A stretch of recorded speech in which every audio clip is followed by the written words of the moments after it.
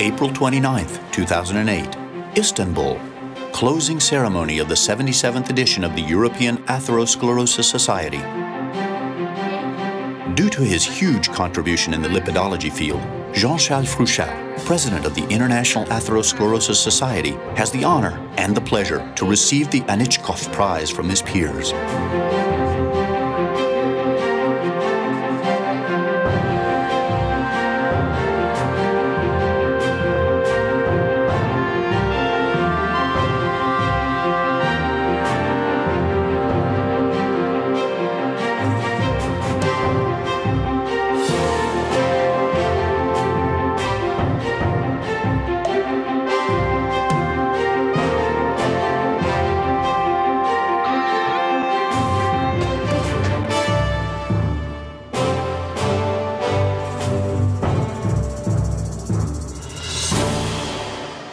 Nikolai ANITSCHKOW was an experimental pathologist working at the Military Medical Academy in St. Petersburg.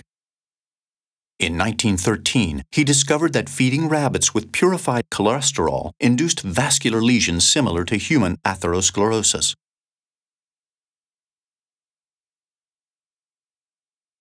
The full understanding of this observation might have saved many lives, particularly if you remember that during the 1980s, there was still a controversy concerning cholesterol and its contribution to the atherosclerotic disease.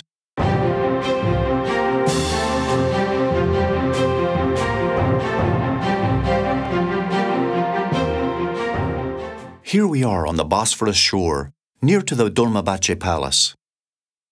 Jean-Charles Fruchart started his talk with the discovery of the first lipid-lowering agent. ICI in the 50s used insecticide in France distributed with a plane.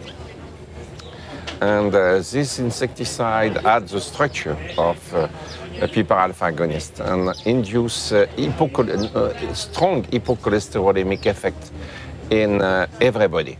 So a physician from France, Coté, recognized that. And after that, in ICI, a chemist synthesized analog, and this analog was the first lipid drug in the world, clofibrin.